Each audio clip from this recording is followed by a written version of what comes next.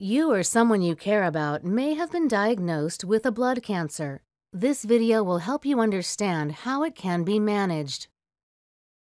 Blood cancer, also known as hematologic cancer, begins in blood-forming tissue such as bone marrow.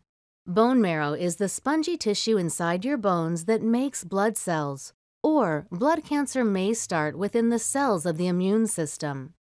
Examples of blood cancer are leukemia, lymphoma, and multiple myeloma.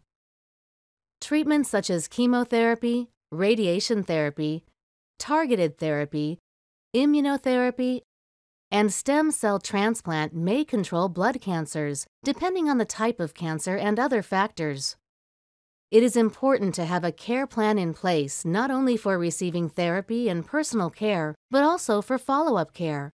This includes scheduling and going to follow-up appointments. In addition to checking your general health and well-being, your doctor will want to check for any signs of the cancer returning and check for health problems that may have resulted from treatment.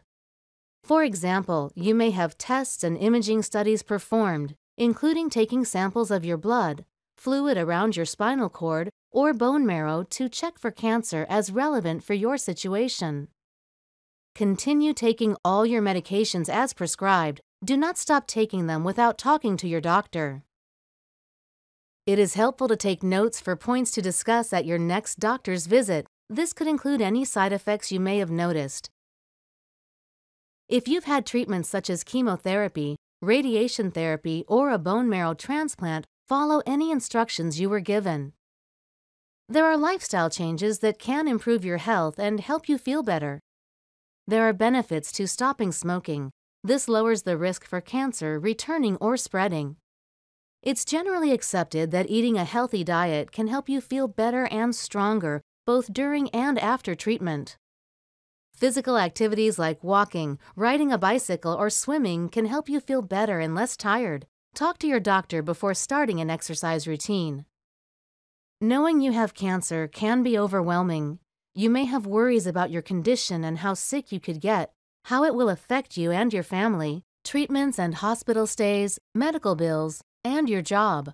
There are ways to find support for you. Remember that your doctor and healthcare team are there to answer any questions you have. The following sources of support can help you: social workers, faith leaders, counselors, and support groups. Talk to your doctor if you have any questions about your treatment plan, medications, or lifestyle changes to help you manage your blood cancer.